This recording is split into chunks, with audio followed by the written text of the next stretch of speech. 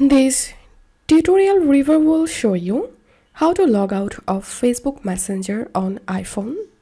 First of all, open your Facebook Messenger app. Tap on this hamburger menu at the top left.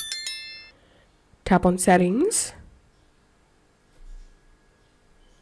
Scroll down and tap on Account Settings.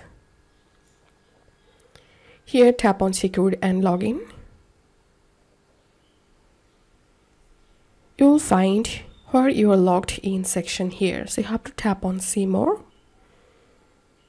And then you will see the list of devices you are logged in to your Facebook Messenger. And now you can tap on this three dot next to the device you want to log out from. And if you want to log out from all devices at once, then scroll down all the way to the bottom. Here tap on Logout of all sessions. And that's how you'll be able to log out of Facebook Messenger on iPhone. If you find this video helpful, don't forget to subscribe Tutorial River. See you in the next video.